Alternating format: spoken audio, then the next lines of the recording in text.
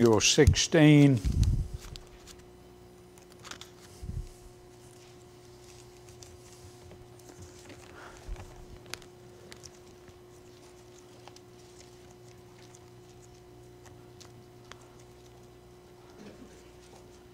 And you find 1 Samuel chapter number 16. You can go to Acts chapter number 13.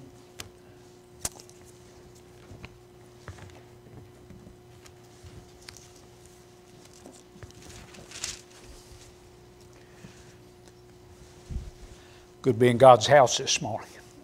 Amen. Thank God fall is just around the corner.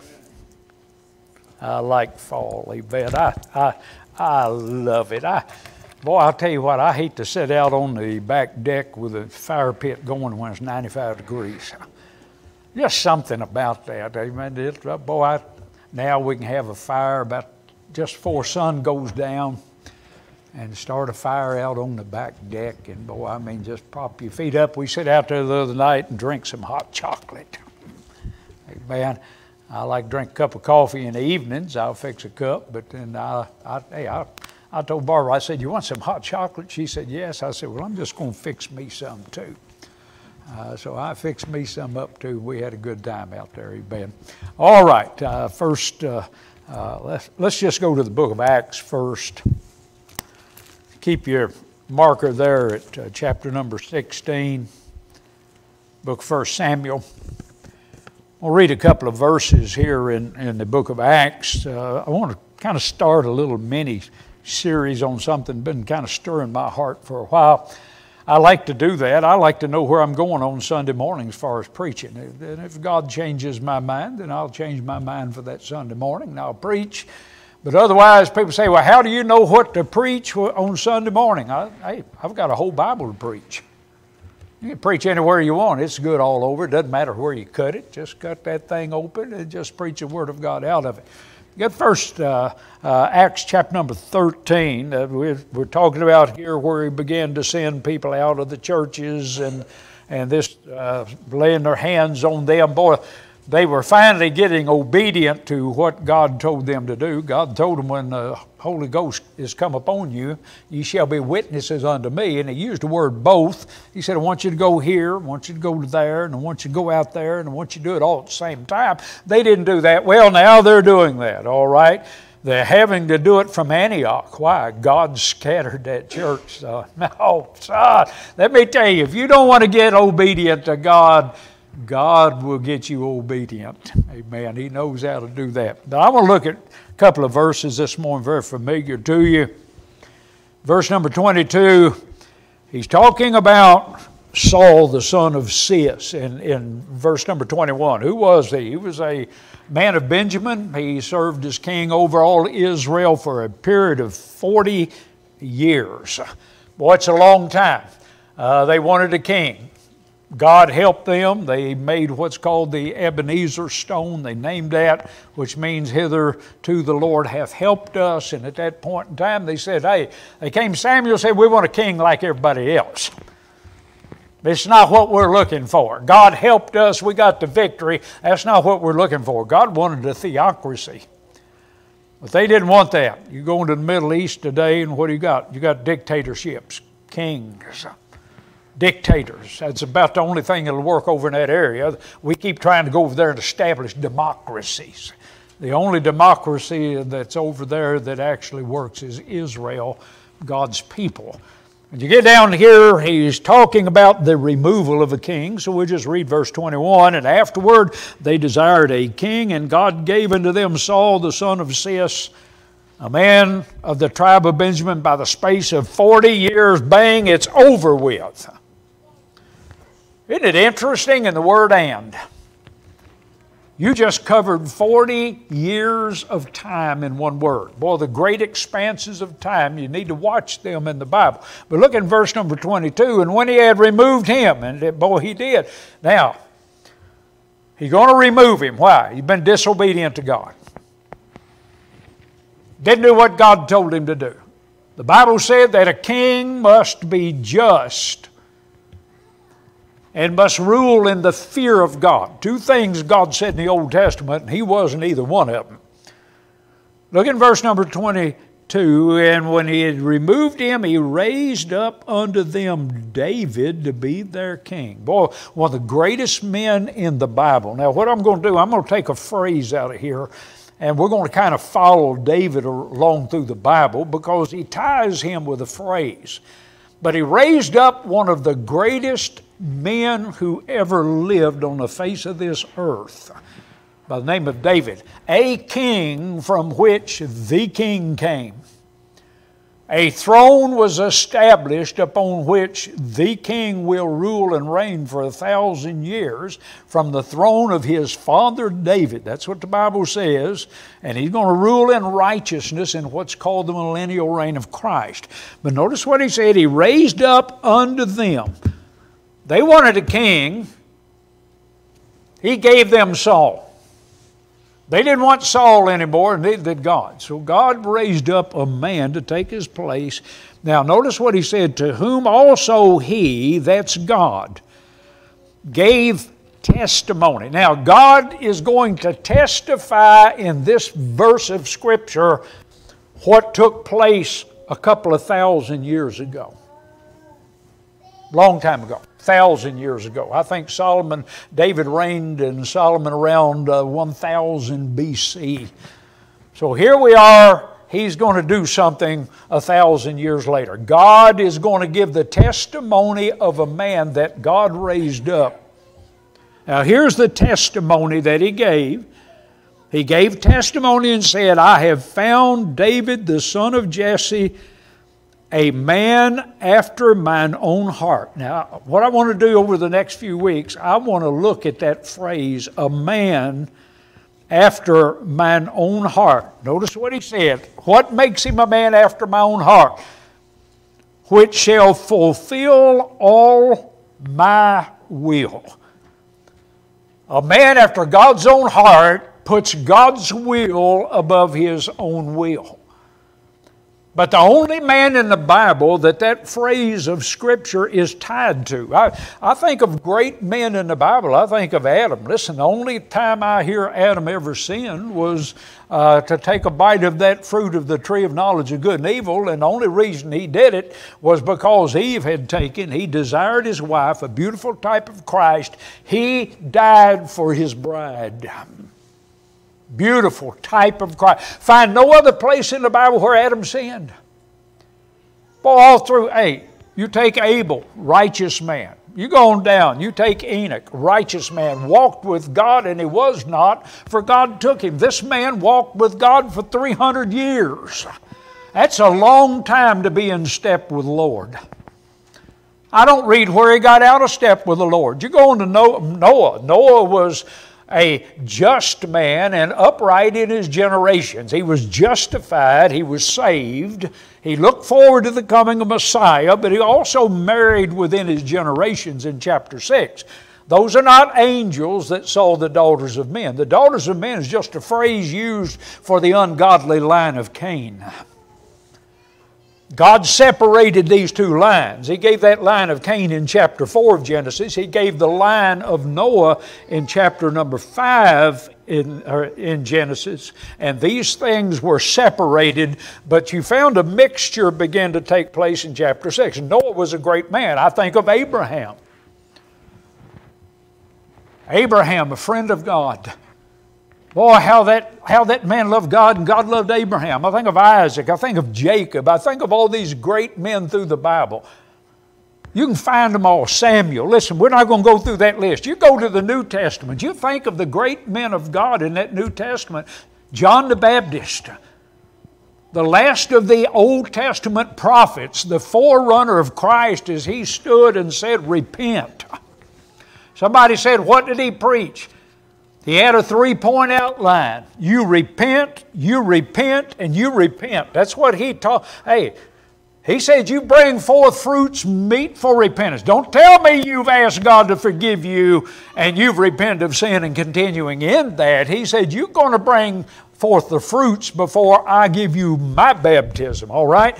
I think of the parents, Joseph, the supposed father of Christ. Oh, what a godly man Joseph was.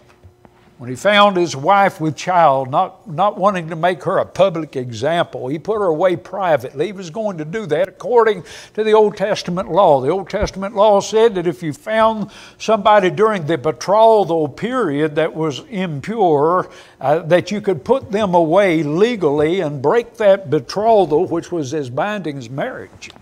You could put that away. Boy, hey, look at Peter, James, John. Look at these disciples. I'm talking about good men. Boy, look at Paul. The only man in the Bible that God ever said was a man after mine own heart. What is the heart of God? That's the soul of God. That's the heartbeat of God. That's what God desires. That's all ever God wanted was after His heart. So we find this man. Boy, hey, I like to take a sneak peek into the New Testament, read the end of things. You can study two ways. You can go ahead and turn over to the book of 1 Samuel, chapter 16. I want to look at this young man for a few minutes. Boy, we got several verses to read. I'm going to start in verse number 1 of chapter 16. We're going to read about 13 verses this morning. And the Lord said unto Samuel, How long wilt thou mourn for Saul? Hey, Samuel loved Saul. Samuel loved Saul. He loved that man. He anointed that man. For 40 years, he was a prophet unto God under Saul. He said, How long are you going to mourn for him, seeing I have rejected him from reigning over Israel? Fill thine horn with oil and go, and I will send thee to Jesse the Bethlehemite, for I have provided me a king among his sons. He said, he's got some boys, and I've got one that I'm going to put in Saul's place. Look at verse 2, and Samuel said, How can I go? If Saul hear it, he will kill me. The Lord said, Take an heifer with thee, and say, I'm come to sacrifice to the Lord. And call Jesse to the sacrifice, and I will show thee what thou shalt do. Thou shalt anoint unto me him whom I name unto thee. Notice he's going to name somebody, all right? He's going to name him unto Samuel. Why? You're not going to let him anoint the wrong person. God's going to identify him. Verse 4, And Samuel did that which the Lord spake, and came to Bethlehem. And the elders of the town trembled at his coming and said, Comest thou peaceably? Listen, back in those days, they feared the man of God. And he said peaceably, I am come to sacrifice unto the Lord. Sanctify yourselves and come with me to the sacrifice. And he sanctified Jesse and his sons and called them to the sacrifice. And it came to pass when they were come that he looked upon Eliab. Now this is what Samuel thought. Who's Eliab? He's that firstborn son, that patriarch that is to head up that family. When he saw Eliab, he said, Surely the Lord's anointed is before him. Hey, this is the one right here. Hey, no doubt in my mind that this is the man that God would have me to anoint.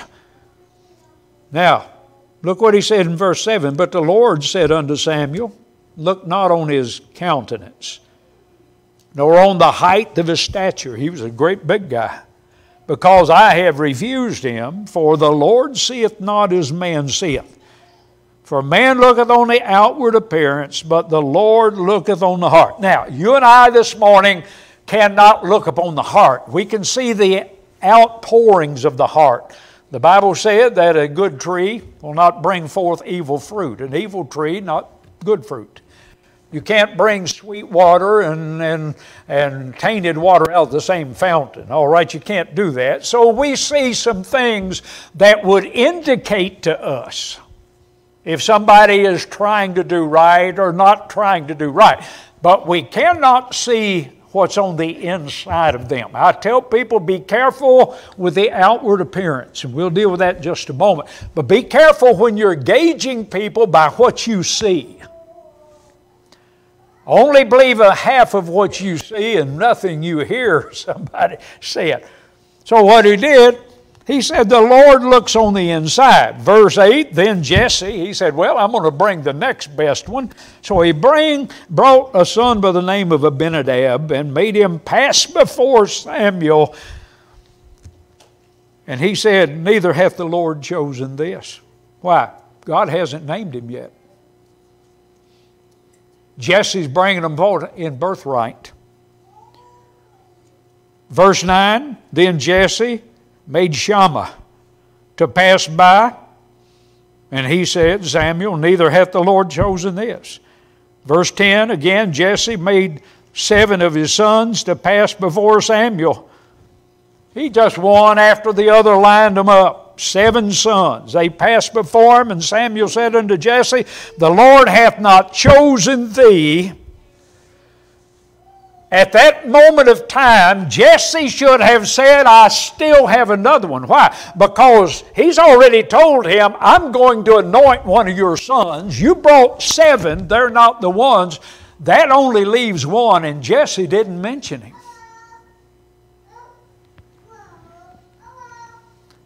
You see, Jesse didn't see what God knew.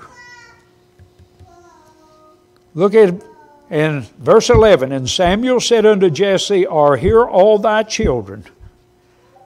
And he said, there remaineth yet the youngest, and behold, he keepeth the sheep. And Samuel said unto Jesse, send and fetch him, for we will not sit down till he come hither. Verse 12, and he sent and brought him in. Now, he brings this youngest son. Now, when you think of a young son, I don't want you to think about a teenager here.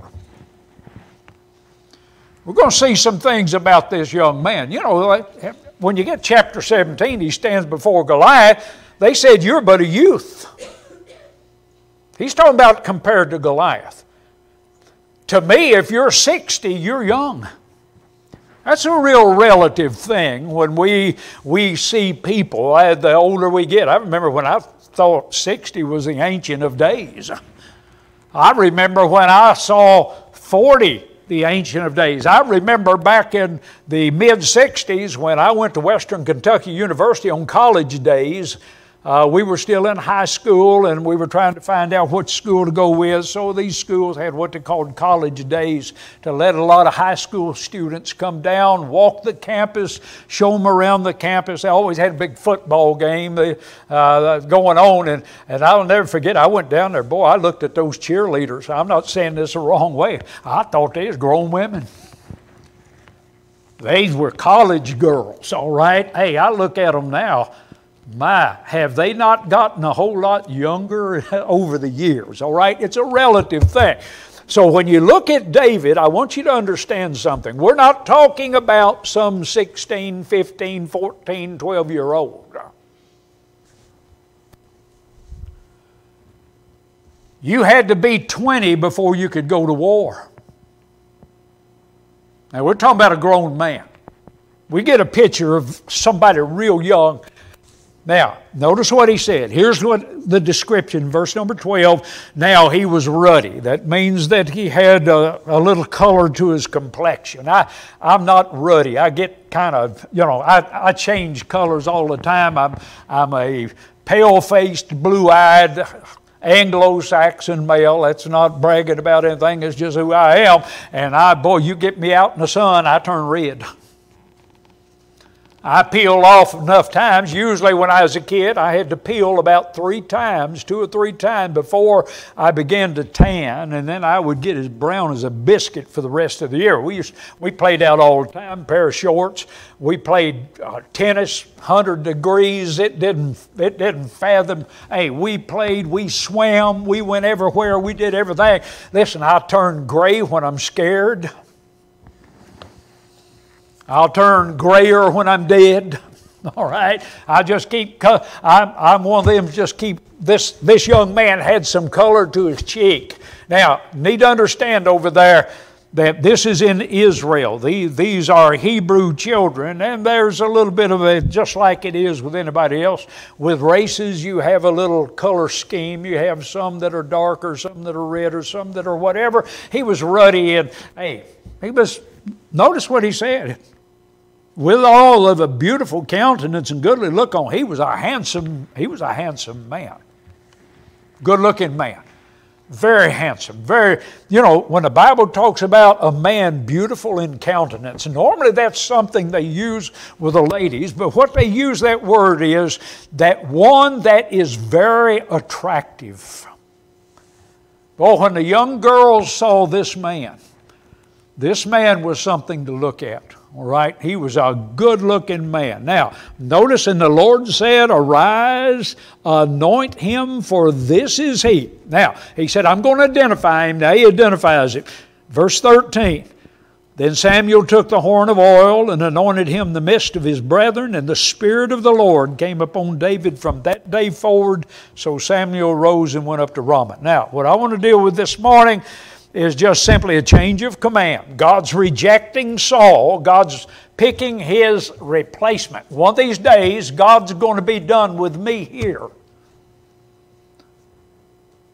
You need to be praying about a replacement.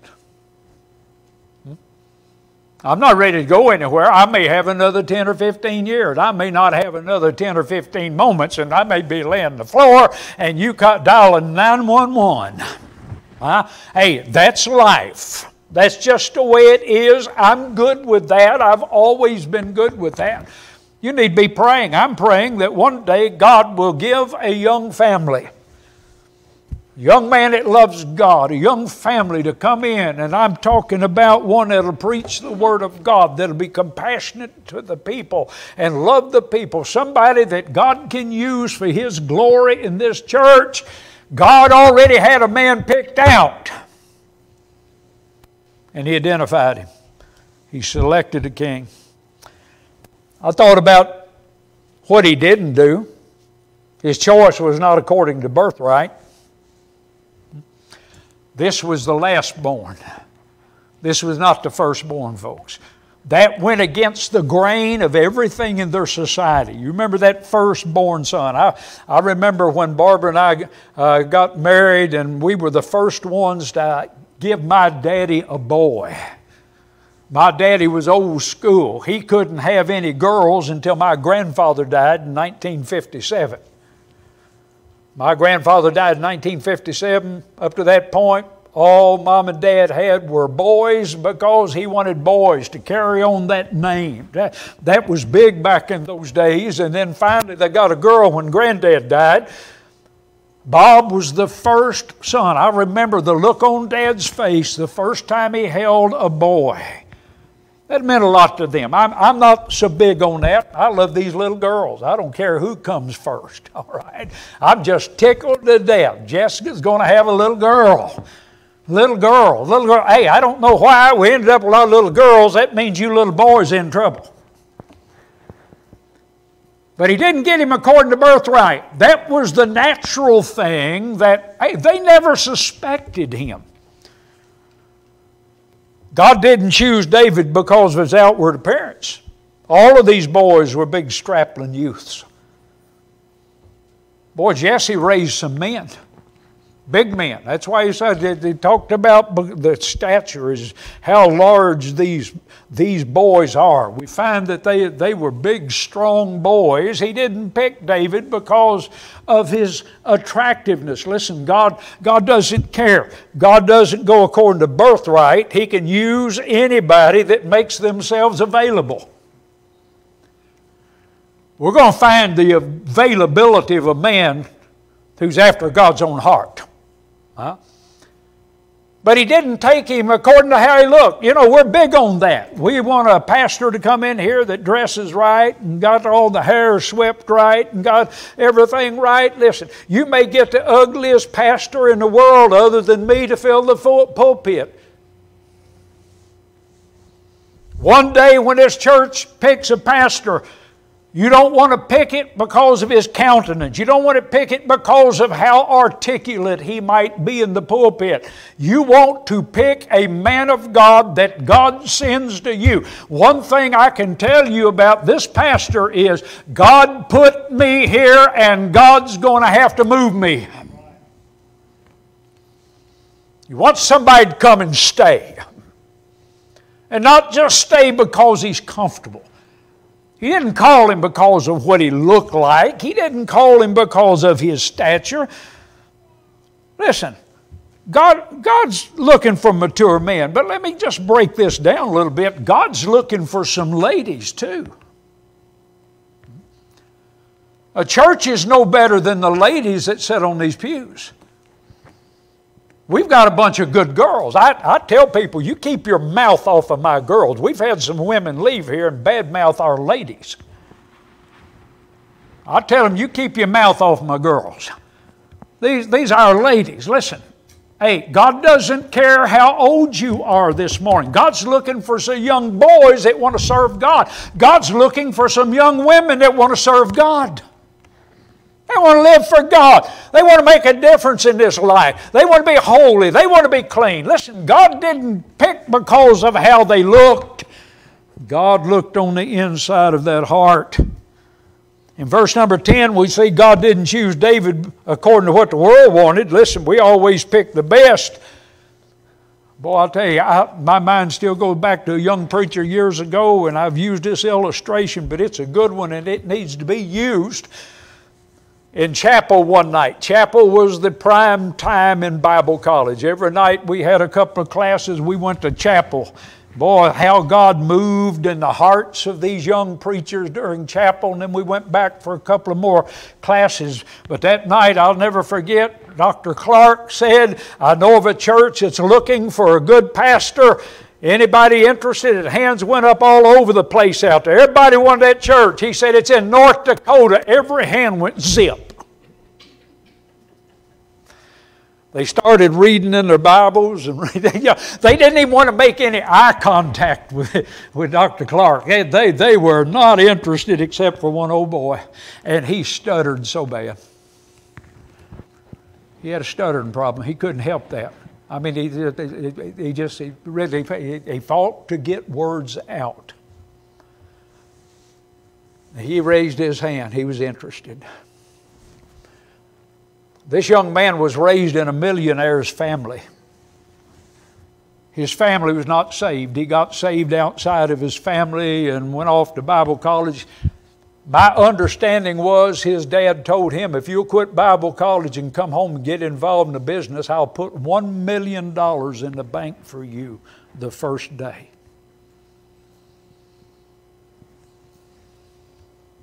He said he used to look through the bars of the gate outside of the estate that they lived on. Had one of these gates that closed and watched other kids play, but he couldn't go out and play with them. This young man said no to his father, and he went to North Dakota. Did a good work for God in North Dakota. They found out something. He stuttered when he talked. He did not when he preached. Isn't that a blessing? I remember two old people, their last name was Jewell. They used to travel around. They had on the front bumper or the front license plate 2 jewels. They were in their 80s. They sang, boy, beautiful, godly, older couple, get in that pulpit and sang until one day she had a major stroke. Mrs. Jewell never said another word. She could not call her husband by name. But when they stood in that pulpit and he began to sing, she could sing with him just like she did before. Boy, I thought about the blessing. Listen, God's just looking for somebody that's available this morning. God didn't choose him because of his age. It doesn't matter if you're young or old. It doesn't matter if you're middle-aged. Doesn't matter if you're a teenager. Doesn't matter if you're a preteen. You know, preteens can serve God. I thank the Lord for these young men take up offerings. I thank the Lord for, hey, get your young people involved. People you say, well, you don't use men to take up the offering. Men can come down and take it up too. I like to involve kids. Get them in. Let them work for God. Wasn't because of his age. He was just available. Dr. Bob Jones Sr., I think it was, said that availability was the greatest ability found in the Bible. I thought about usability, dependability, teachability, all types of abilities in the Bible. But you know, you can be all these things. But if you're not available, you're no good. God can't use somebody that's not faithful. Now, what I want to do is I want to look this morning at what God's choice. I'm just going to skate on down. I want to look at the character of this young man just for a moment. Oh my, we're not going to get far. But that's all right. I want to look at the character of this young man. Why did God choose this man? You go to the book of Acts, God knew what he was getting before he ever got it. You say, why? Because the Word of God was already written in God's heart. In the beginning was the Word. The Word was with God, and the Word was God, the same as in the beginning with God. You go to Revelation chapter 19. When he come back, he's got a name written on his vest, on the Word of God, friend. He already knew what he was going to be. So what he did, he picked a man with character. I read a sign one time and said, you either have character or you are one. Do you have character this morning? Let me define character. The peculiar qualities impressed by the nature or habit of a person. These distinguish him from others. These constitute real character and real qualities which he's supposed to possess, constitute his estimated character or his reputation. Now, what is character? Character is what we are on the inside. What was he? Look at verse number 11. The Bible said he keepeth the sheep. If you look back down in verse number 19, he said, which is with the sheep. While everybody else was at the feast, he was doing his job. I don't find where he complains. You know, he could have gone up to his dad and said, Dad, why didn't you invite me? You didn't invite me, Dad. Why didn't you invite me? He was content to remain where he was and do what he had been told to do.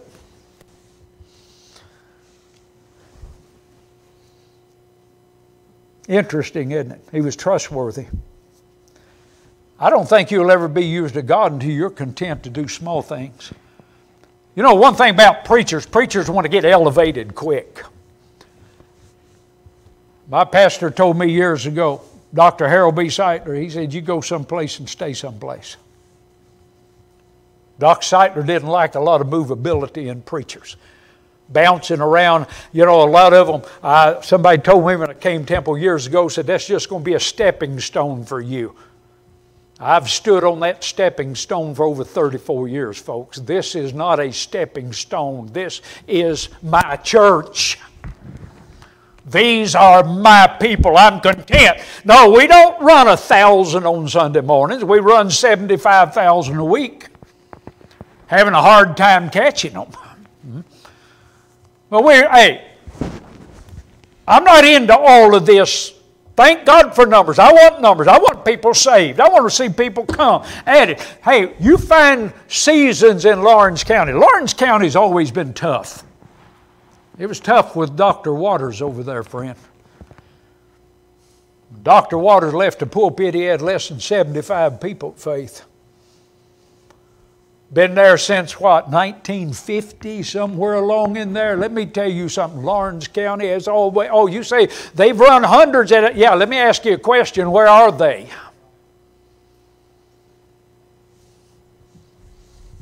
I've seen a whole lot of people that used to be's, and they're out of church, they're sitting at home. They blame everybody in the world for where they're at this morning. They're there because they were not responsible to what God gave them. God gave them a good man. John Waters wasn't a perfect man. You don't have one either. Let me tell you something. He was a good man. He filled that pulpit, friend. He stayed where God put him. He paid a price to come out. Back in the 50s, buddy, they paid a price when they walked out of the Southern Baptist Convention. They paid a price for it, friend. Content. He did what he was supposed to do. Second thing, he became a controlled man. In verse number 13, the Bible said the Spirit of the Lord came upon David from that day forward.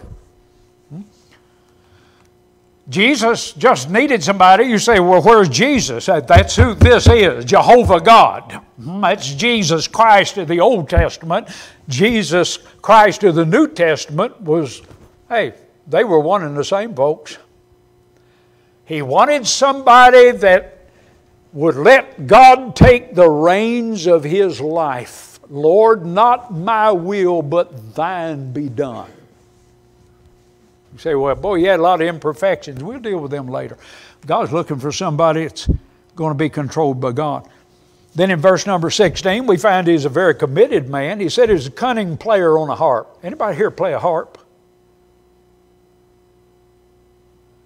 Do you know how many strings are on a harp? You used to have a young lady up at Tabernacle. She'd take that harp and lay it back on that shoulder. A pretty young lady, had real long hair, and she just sat up there as pretty as a picture. And boy, when she started doing this, I mean, working across that, guitar's got what, 6 or 12 max? What's a banjo, 4? 5? Yeah, it's got a little short string there. That's for people that don't have long arms. You know, they can play down here on the neck a little bit farther, pluck on that thing. You look at the dobro. You look at all these instruments. They don't have a lot of string. It takes a long time to master. Thank God, Miss Betty, you've got 88 strings over here to play with, girl. 88 strings. I can't grip. I can't miss with the 6, all right? 12, I don't know what to do with them. I know you cover them both at the same time, but you slide your finger a little bit. You know, it's got to make different sounds. Everything's different on them. He was a man that was committed to what he was doing. He's called the sweet psalmist of Israel. As a man, he sat on that hillside, friend, and wrote, "The Lord is my shepherd, I shall not." Do you know how many of the Psalms that David wrote? He wrote over half of them. He was a committed man. We find verse 18, the Bible says he was a mighty valiant man, a man of war. Oh, my, look on down, verse number 18. He's not only a cunning in his playing, friend, he's a mighty, valiant man, the man of war. This guy right here, son, was a force to be reckoned with. When he comes in chapter 17 and you got a 9.5-foot man scared everybody to death, he said, "I'll have his head." You want to know how big he was? Saul was head and shoulders above every man in Israel. I put him 7 feet tall or more. Giant of a man. He offered his armor to David because he thought he could wear it, and when David put it on, he didn't say it's too big. He said, "I haven't proved it yet." But friend, he had proved a handful of stones and a sling, son. Many a time he was a man of war. Boy, he is a force to be reckoned with. God wants some people that are willing to fight. We're not pacifists. Sometimes I open my mouth too much because I've been a fighter all of my life. We need some people that, friend, I may look meek and easy to get along with, but you get in my face out of that Bible, friend, you have got something to contend with at that point. I have got no backup in me, any shape, form, or fashion. God wants some people that'll fight for what's right. I stand for what's right. Listen, if you're right and you're biblically right, don't you move, that you may be able to withstand in the evil day, to take a punch, and having done all, they've just beaten you to death, you just stand there. David was a confident man. Look in verse number 18. The Lord was with him. A man after God's own heart's a man of confidence. You know why? Because God called him. God put you on these pews. You ought to sit there with confidence. Not everything going to go to suit everybody all the time, folks. That doesn't work. It doesn't suit me. I love it. Brother Harold every day said, everything going your way, preacher. How many times he asked me that? I always saying, no, sir. You know why? It doesn't have to go my way. Doesn't have to go my way. Now, I'm always right. But it don't have to go my way. Amen. A man after God's own heart. God took one that everybody rejected. But God looked on the heart of this young man as he sat out there that day with his sheep, and everybody's parading by, and God just sitting there, and I can see God now just saying, let them parade. When the parade's over with, I'm going to introduce you to the one that you completely looked over the top of his head, son. And old Samuel pulled out that horn of oil and poured it on his head in front of them all. And God raised up to himself a man after God's own heart who would perform all of his will. Boy, I may tell you what, you go to Israel today and ask them who's the most important man who ever walked on the face of that ground over there, and they won't tell you Abraham, Isaac, or Jacob. They'll tell you it's the one that you see his star on that flag. The Star of David, a king that brought forth the king. Amen. Let's stand this morning. We're going to have an invitation. If you need to come, you come.